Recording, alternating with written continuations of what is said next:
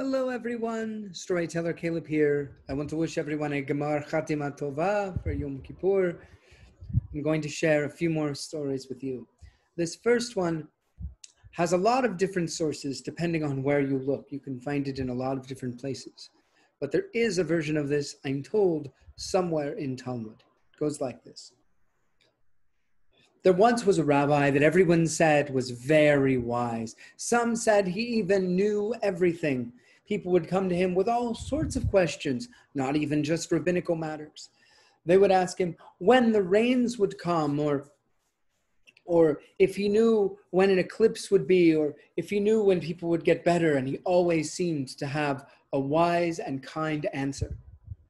Well, one day, there were a group of children that they weren't sure if they believed that the rabbi knew everything, and so they tried to think of all the hardest questions they could to try to prove the rabbi wrong.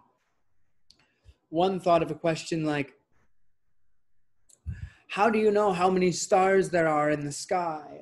Another thought of a question, how do you know how many seconds there are in a year?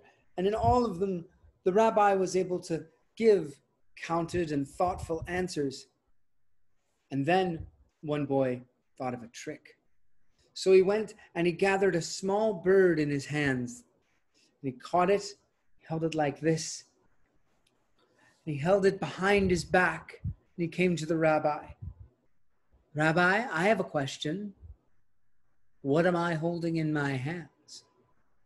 The rabbi listened carefully and he heard the soft cheep, cheep, and the flutter of wings. And the rabbi said, why, I believe you're holding a bird in your hands. The boy was slightly disappointed, but he still wanted to try to prove the wise man wrong. So the boy said, very well. Is the bird dead or alive? The boy thought that if the rabbi answered alive, the boy would crush the bird, so the bird would be dead. And if the rabbi answered that the bird was dead, then the boy could show in his hand that the bird was alive. It seemed like the perfect plan until the rabbi said calmly, the answer, my young friend, is in your hands. In my hands? Yes, it's in your hands. The boy brought the bird from behind his back, showing the alive bird to the rabbi. The answer was indeed in my hands.